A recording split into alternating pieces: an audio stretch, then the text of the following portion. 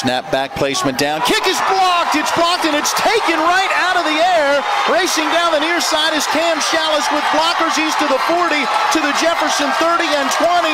He's to the 10 and Shallis is going to return it all the way. The blocked field goal is a Martinsburg touchdown. Martinsburg senior linebacker Kam Shallis says it was a dream from a young age to play football at West Virginia University, and all he had to do was just get it done on the field in high school in order to make that happen. I mean, it's awesome. This is the stuff you dream about. I mean, playing college football, it's always been a dream of mine ever since I started playing football. I wanted my play on the field and my academics to pave a way for me to go do something great in the future, not just with football but in life in general. And I feel like West Virginia is going to give me the best step to do that. Shallis, who boasts a 4.61 GPA, signed to West Virginia as a preferred walk-on and knew he could use his academics to his advantage in search of playing football at the next level. Anything I can do to help my parents out when making the decision is great. I'm very thankful that a lot of my hard work has paid off in the classroom. It's been a lot of hard work and it's been a long ride, but pairing up with the classroom and the field, it's worked out pretty well for me. He will join another former Martinsburg star in Hudson Clement, who went as a PWO last year, and Bulldogs head coach Britt Sherman says it's great to see two former Bulldogs get a shot to play for the Mountaineers at the same time. It's just really good for him to be able to go up and join a former teammate. You know, there's been years we've had, you know, a couple kids on the roster at WVU, but it's not been the case here recently. So now having him and Hudson both up there together, great kids, great players. You know, I think a lot of people, especially in this area, really like the Mountaineers and will follow them even more now with a couple Bulldogs on the team.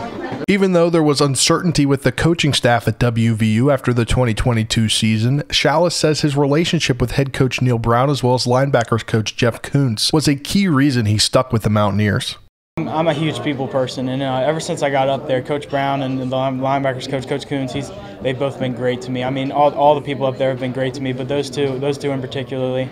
I mean, Coach Brown has been my main source of contact throughout this whole recruiting process, and he's always been great. I'm very thankful that they're still there, and I get to go up there and be coached by them. It's great to be around great people. One of the biggest keys to Kam getting to this point in his football career is attributed to his father, Kip, who not only coached him in his youth leagues, but has also been a Bulldogs assistant. His role's been huge. I mean, he's the one that got me started in football. He's the one that sparked the interest, and ever since I can remember, he's been coaching football or basketball. But mainly football. I mean, going down there, he used to coach at Briarwoods High School, and being at Briarwoods and getting to see all these different great athletes that are going to all these great colleges and great people in general. Just being inspired by them every day and seeing their work ethic, it's really inspired me to do the best I can.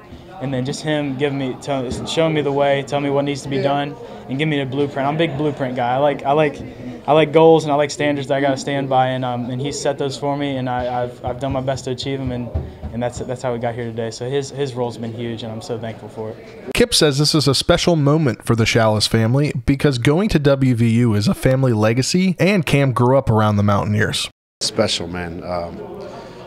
My parents are West Virginia University graduates. My wife and I are West Virginia University graduates.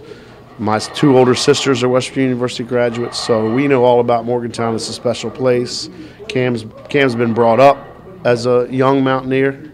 I've been there a lot of times, so to be able to have the opportunity to put on that uniform and run out that tunnel and to be able to see that is going to be special. The legacy Shallis leaves behind at Martinsburg as a 3-year starter and senior captain is something Coach Sherman says seeing as a coach is what it's all about. You don't have many kids, especially defensive kids, that are that physical, that can start from sophomore year on.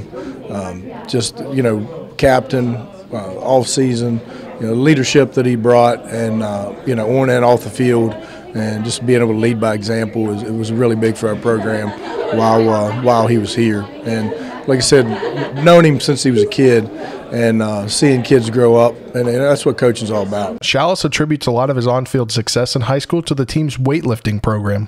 I always give a shout out every time I can to Coach Sherman's weightlifting program. I mean, and in my freshman year, I just wasn't at where I wanted to be, and then I really bought into the weight room plan, and it totally changed my life. I mean, the work that he puts in on the weight room, and all these different coaches. I mean, I talked at the beginning of the season, we had at least 10 coaches almost every single weightlifting day, and just that family that's built while working hard. I mean, it's undefeated. It really is.